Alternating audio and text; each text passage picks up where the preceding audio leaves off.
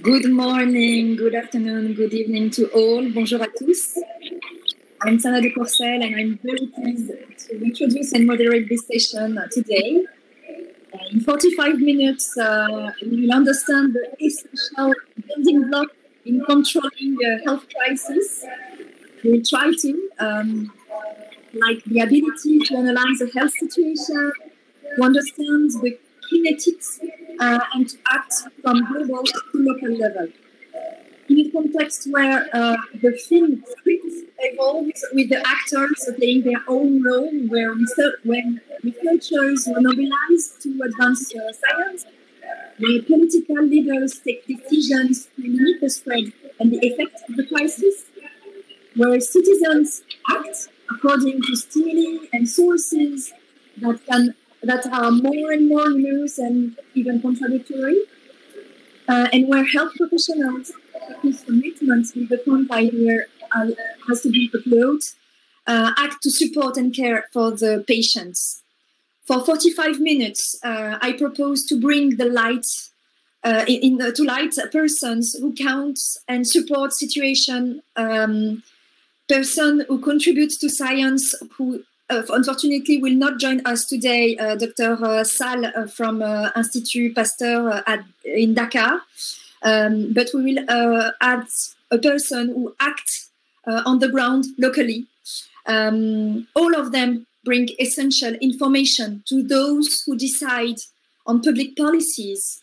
None of them has an easy role, and we thank them for being with us today and to better understand where do you go from here. That's the title of this session. To save precious speaking time, I propose to introduce the panelists by their function when I address them, and I invite you to consult their detailed biographies available in the Paris Peace Forum platform.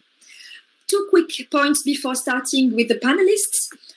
First, I would like to acknowledge the projects selected at the Paris Peace Forum this year and feature for this session. Named first, Vaccine Equity, developing a social enterprise to bring Imperial's COVID-19 vaccine to the world by Imperial College London. And the second one is International Cross-Border Scientific Coordination across the Pasteur International Network, a strong candidate case for clinical therapy against COVID-19 by Institut Pasteur, Korea. You can learn about more about those projects through the Paris Peace Forum platform. The second quick point is at the launch of this session, you also the number of cases on the dashboard provided by the Center of Systems Science and Engineering at the Johns Hopkins University to illustrate the work of our speakers. And we have to pay tribute to those people who are fighting against the virus. At this stage, we have 5,100 million cases globally and 1.2 million global deaths. This session is also for all people fighting against this virus. Now I will start this discussion with Professor Neil Ferguson. Thank you so much, Professor, for being with us. You are the Vice Dean of the School of Public Health at the Imperial College London, and advisor to several governments and international organizations on disease control policy, making through intervention modeling. My first question would be, what are your main takeaways from this year of living with the pandemic?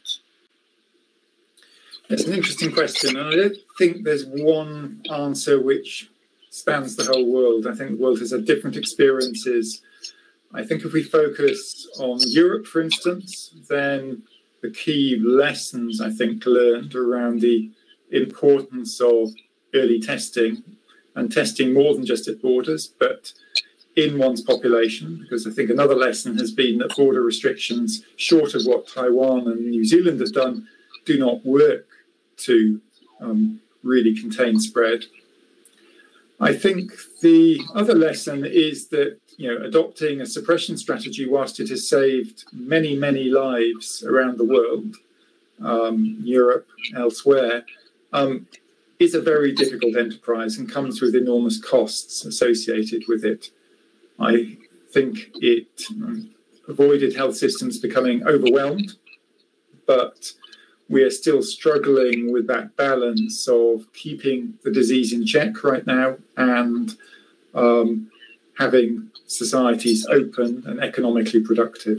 And that is a challenge we will be living with for the next few months, or maybe all the way through next year. I think other areas of the world, low and the middle income countries, have struggled even more in terms of economic impacts and that balance.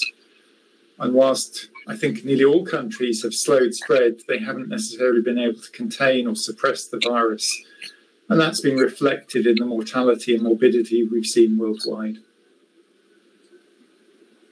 And for governments, how to find this right compromise between protecting the population, especially the most vulnerable people, as you said before, and keeping the economy and social and the society afloat? I mean, I think that's fundamentally a political and societal decision. There isn't, again, any one right answer. As everyone aware, there has been a lot of polarization, and in some sense the political and societal consensus which existed in March is now fragmenting in many European countries, North America, Latin America, and these are very difficult decisions to make. Just in the last few weeks, we've seen measures be tightened across the European continent by governments who really didn't want to lock down again because of the economic impact.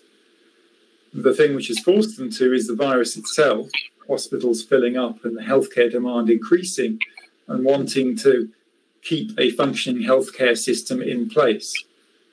I'm afraid in other areas of the world which haven't been able to, just because of limitations of what can be done and people's need to go out and shop and buy food and work, haven't been able to suppress the virus. We have seen health systems enormously stressed in the last few months and continue to be, for instance, in Latin America, and an enormous death toll, which I think in many cases has been as yet not fully comprehended through official statistics. Thank you for this broad view of the situation, and maybe I can turn to Dr. Zenat Suleiman Khan. Doctor, you are a Global Health of Nursing and Quality Coordinator at the Aga Khan Health Services, and as a doctor, you have led the COVID-19 clinical response capacity report across the geographies the Aga Khan Development Network works, including in the remote areas, while also being involved in the community health efforts. You worked also on the ground when there was a major increase of COVID-19 patients in the Aga Khan Development Network hospitals in Dar es Salaam. My question is simple, but there is no simple answer. But what initiatives are you putting in place in response to this crisis that could be replicated elsewhere? Thank you, Sana.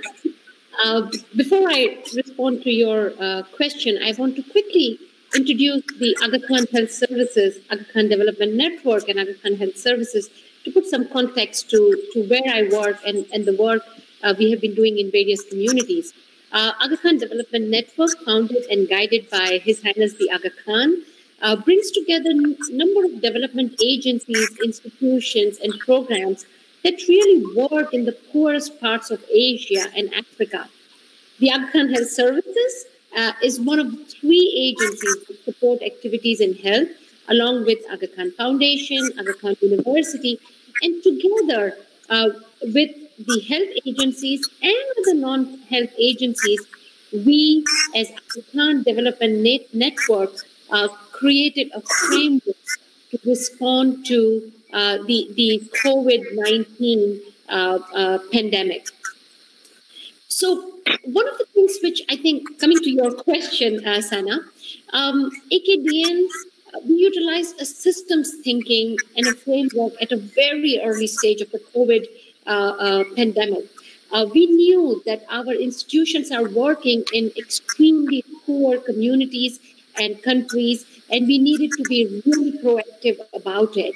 One of the first early stages, what we did was to involve our communities through joint community and health services interactions and dialogues.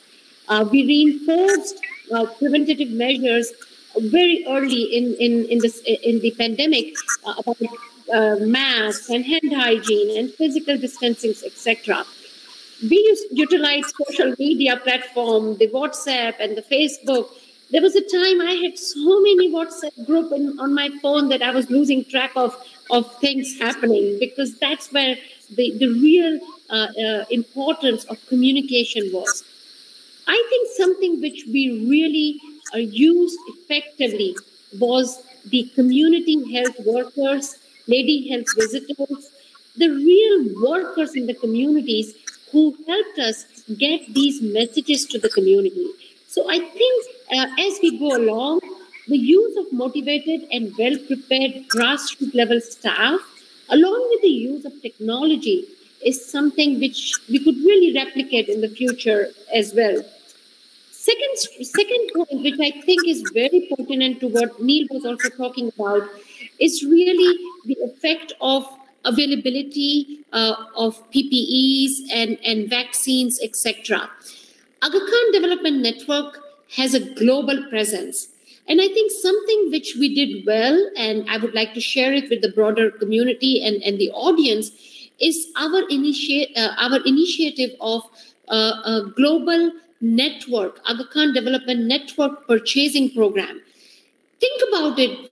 When America and Europe was struggling to get PPEs and ventilators, we have our communities in East Africa, in Central Asia, in Chitral, in Gilgit, in Tajikistan, trying to get appropriate PPEs, ventilators, and now vaccination, which is coming up.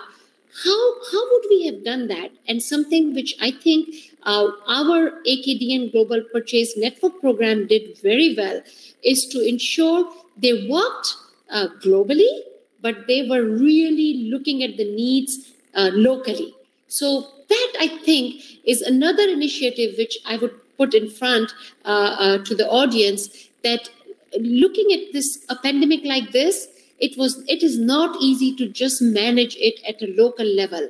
We had to go globally and really look at our issues and solutions globally.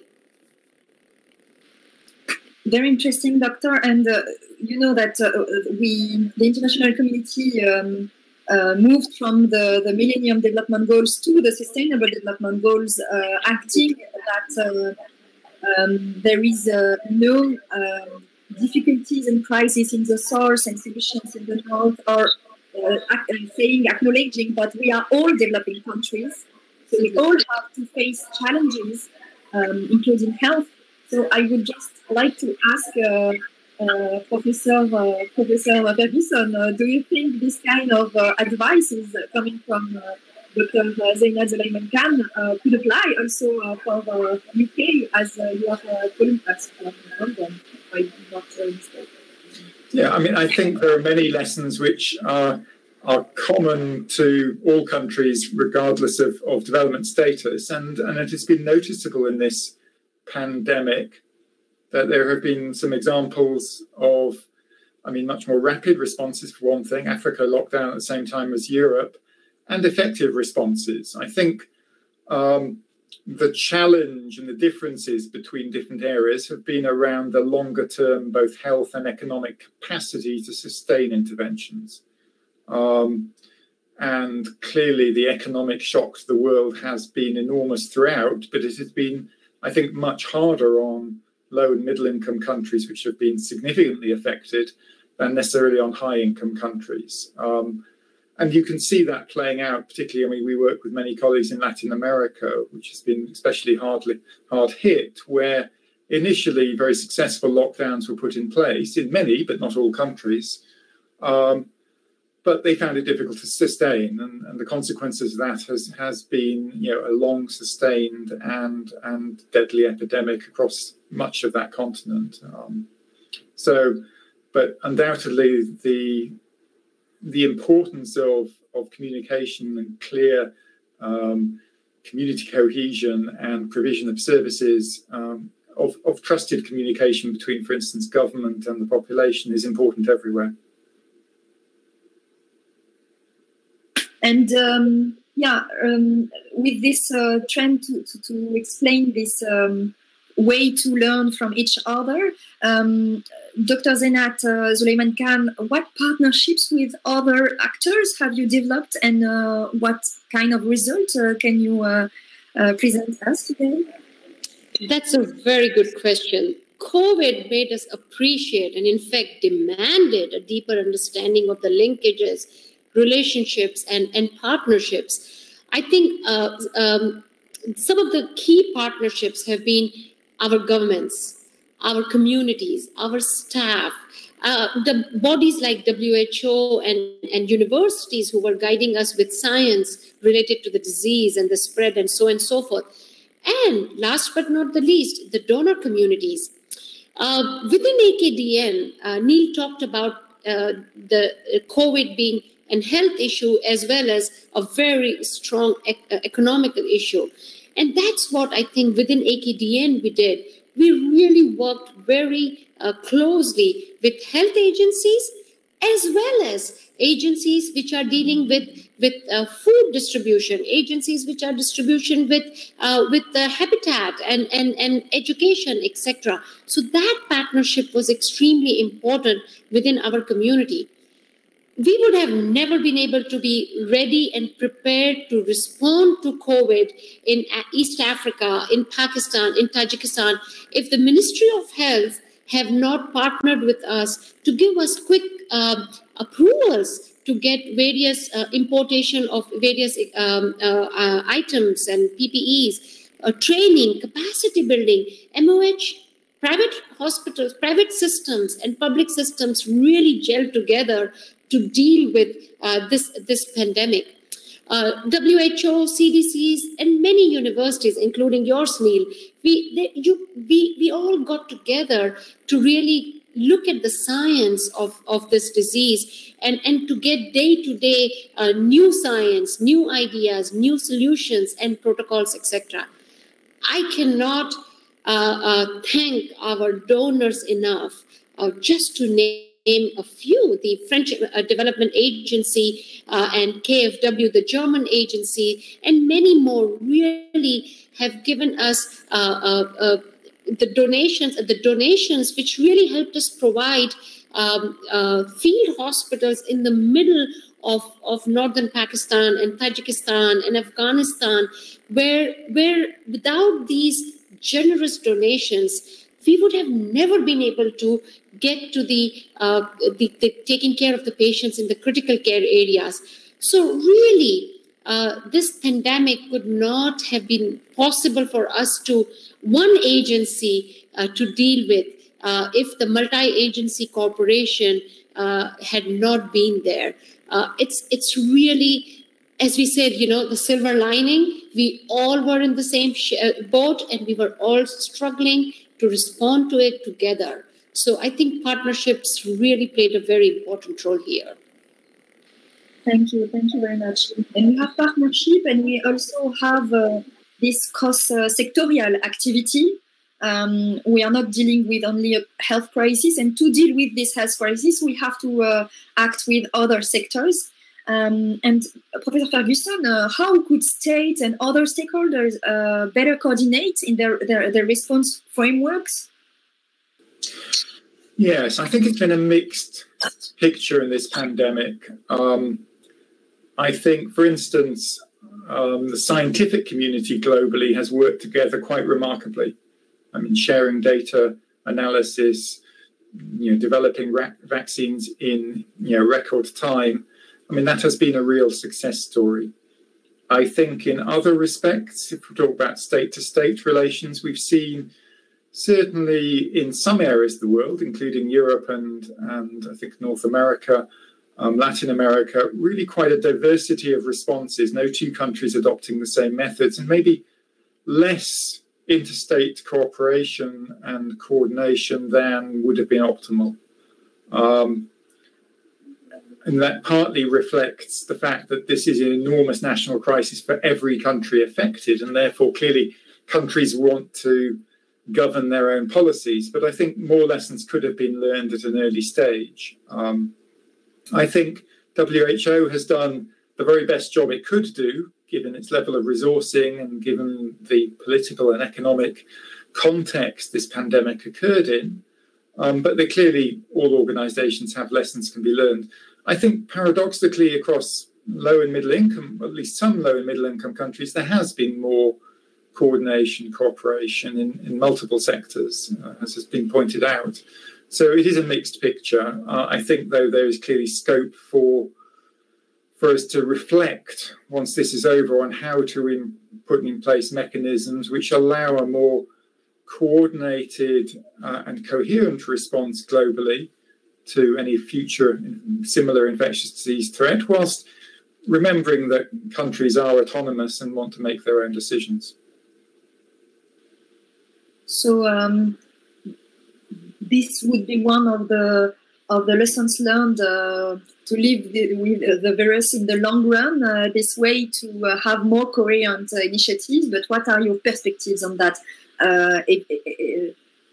Obviously, the elephant in the room is the vaccine, but maybe you have other perspectives, and maybe you also have other reasons to be optimistic, and not only the vaccine.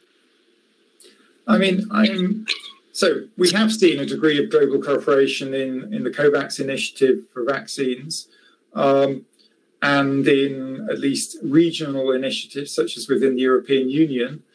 But clearly we're going to see in terms of the countries which get the vaccine first, they're going to be the high-income countries which have negotiated mostly bilateral deals, or at least sometimes at a regional level. So I'm afraid a lot of the world will be waiting quite a long time to get very large, certainly large supplies of vaccines.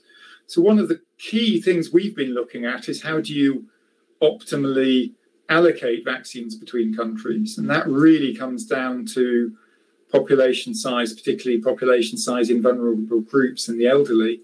And then probably more realistically, given a country gets a certain supply in a certain time frame, how do you fairly, equitably and efficiently allocate that to have the maximum impact? And so we've done a lot of work on that, working with WHO and country stakeholders on using modelling analysis and our knowledge of the vaccine and who it affects worse, potential impacts on transmission, to look at optimal deployment strategies in the coming months. Those strategies may vary a little bit from country to country and setting to setting, depending on the availability of supply and the characteristics of the vaccine. So maybe Dr. Zeina Zuleyman Khan, what kind of bottlenecks can you imagine regarding the fact that the tools are coming, but as Professor Servison said, maybe we'll need more time to have it everywhere in the world, but they're coming. And can you imagine some challenges that we can face in the area where you are working, and especially in remote areas?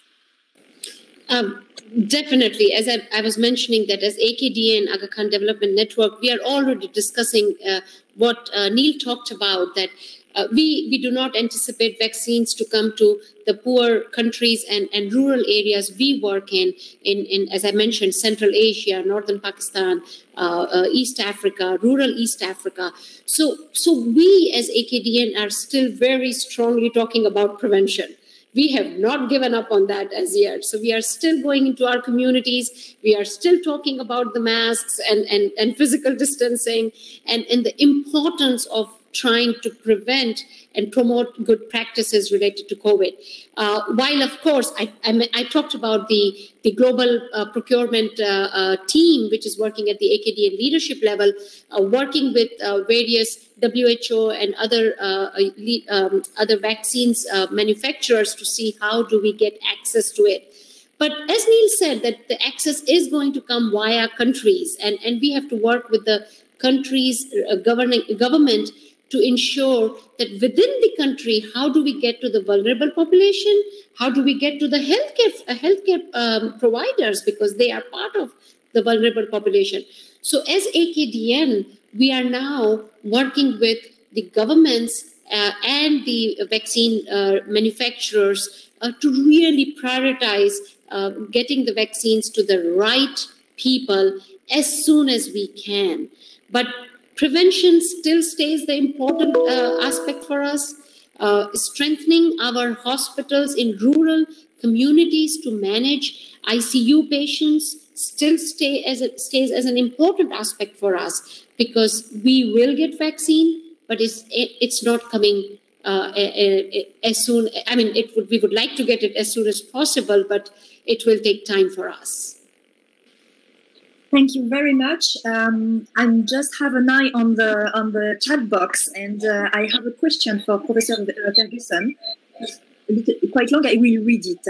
How do we, a country like Afghanistan that apparently records low infection rates and very low mortality, are these faulty statistics or a result of the country's demographic profile with few older people, or just too early to analyze properly? End of the quote. That's a very good question. So first of all, I think it's an element of both in many low-income countries. First of all, yes, countries where you have over half the population, sometimes over 60, 70% of the population under 20 years of age, and a much smaller proportion of elderly people are going to, fortunately suffer a much lower mortality toll from this virus than, for instance, high-income or some middle-income countries with a much flatter demographic profile. But on top of that, I mean, many low-income countries only have, rudimentary, if any, vital registration systems to record deaths, and have very limited access to testing because of capacity limits, and therefore it will take months, if not years, to really properly assess the mortality and morbidity toll of this pandemic in the poorest countries of the world. We've done some work on that. I mean, we published a report recently on what the situation in Syria, and particularly in Damascus, cross-checking death certificates posted by people living in Damascus on Facebook with mortality trends, and calculated that probably only 1% to 3% of people who've died from COVID in that city have been reported as COVID deaths. And that's largely down to access to testing, we think, rather than any particular deliberate underreporting. But for instance, that city probably has experienced a catastrophic COVID epidemic. And we see even in middle-income countries like Mexico, for instance, and South Africa, where they have had good amounts of testing and certainly vital registration, that they've had a high burden of COVID mortality reported, but then when you look at excess mortality, it's twice as large again. So I think, as I said, it'll take months or years to really fully assess the toll of this pandemic. Thank you. I have another question coming from the chat box for Dr. Zinat. Is AKHS and Aga Khan hospitals, like in Karachi, also involved in the research of vaccine, or they are more focused in prevention? End of the Absolutely. Aga Khan Development Network health agencies are really cutting across the full spectrum of management of a disease. So in terms of COVID, Aga Khan University Hospital in Karachi, Aga Khan University itself and in Nairobi, we are very active in trials related to vaccines, in trials related to other modalities of the treatment of the disease itself, and of course Aga Khan Health Services, which is working with the remote and urban and rural communities, are also dealing with prevention and taking care of the care of the patients. So really, the whole spectrum of the disease is being managed by us, and Aga Khan University is very much involved in numerous research related to COVID. A question for Professor Ferguson. Actually, it was for Dr. Sal, who unfortunately was not able to join us, the CEO of the Institut Pasteur of Dakar. But I would like to ask this question to you, Professor. From now, we need to continue with our prevention and protection measures and improved treatments, but the solution will only come if and when we'll have a safe and efficacious cure and or vaccine that are distributed fairly. What do you think, what kind of action we can do to contribute to that common effort at local level? That's a very large question. Yes. I think I think it will depend on what you do and who you are. I think one of the things is, so the promise of vaccine and the early trial results are very encouraging, and they give us, in some sense, light at the end of the tunnel. But as we know from many people in the world, even in the highest income countries, it will be several months, if not towards the end of next year, before significant amounts of vaccine become available. And so we have to sustain the responses we have at the moment, which are going to involve very difficult trade-offs being made and very difficult decisions being made.